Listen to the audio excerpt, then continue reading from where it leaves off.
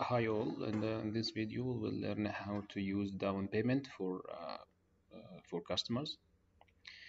The first step is to go to the settings,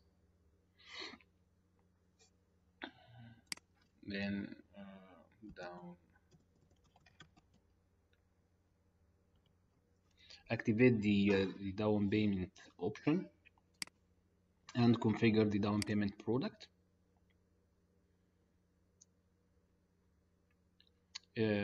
This product will be a service, okay, and from the accounting tab we will put here the account that we need to hit, like unearned revenue or customer deposits.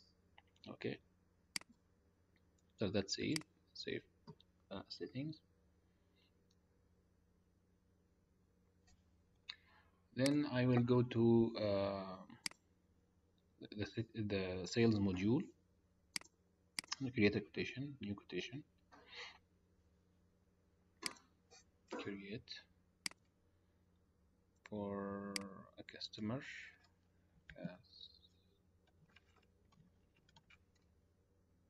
Customer one, for example. Okay. Product, and choose a product. Let's say I will sell 100 units and 100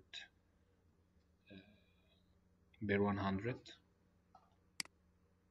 Okay, after that I will save the sales order and confirm.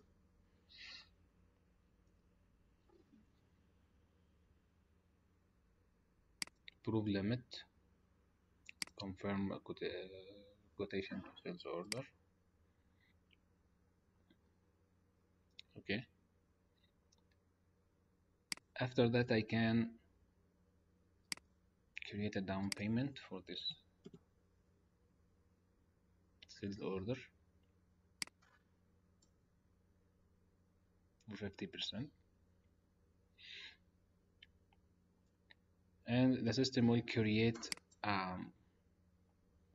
a draft invoice with the down payment here, down payment of 50%, and the journal entry will be account receivable debit, unearned revenue credit, or deposits of customers credit. Okay, based on the configuration of the product, down payment product. Okay, after that I can confirm this down payment and receive the payment. Okay, then I will back to the main sales order. I will find here the down payment deducted.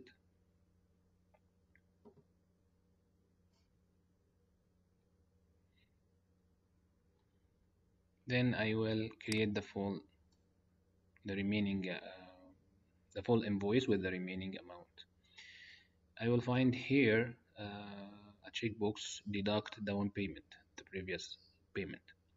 Okay, then I will create a regular invoice with deduct down payment option. Then I will create. Here we will find here two invoices, the first one for the down payment and the second one with the remaining, and we can see here the deduction of the down payment for the previous the advance payment for the customer, and we will see here the impact on the revenue account with the whole amount and the closing of the unearned revenue or the deposit from customer's account. Then I can confirm, then receive the remaining amount.